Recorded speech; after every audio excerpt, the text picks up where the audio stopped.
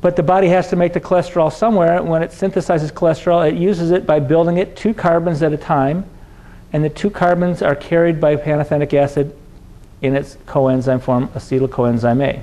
So the coenzyme A carries the 2 carbons in, the acetyl group in, and they attach to another 2 carbon group that another pantothenic acid brought in. They attach to another 2 carbon group that the pantothenic acid brought in. You got a benzene ring, and then you keep making it like that.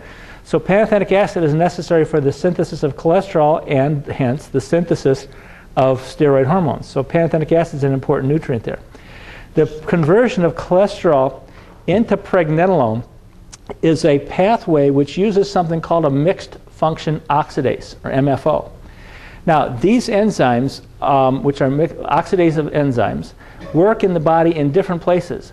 Sometimes they build things up, like they build here. They build a steroid molecule from cholesterol, and sometimes they break things down. They're part of the body's detoxification process. That's why they're called mixed function oxidases.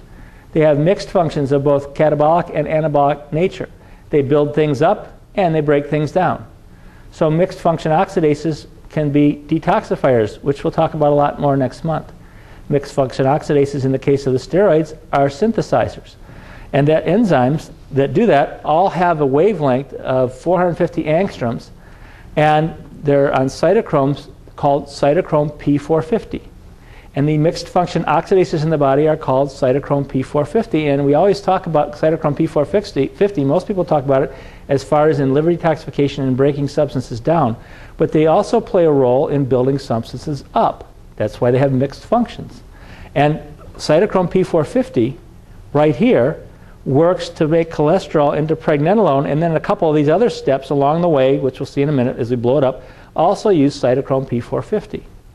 Now, cytochrome P450 is dependent on NADPH, which is coenzyme niacinamide. So you have to have niacinamide for the NADPH for the cytochrome P450.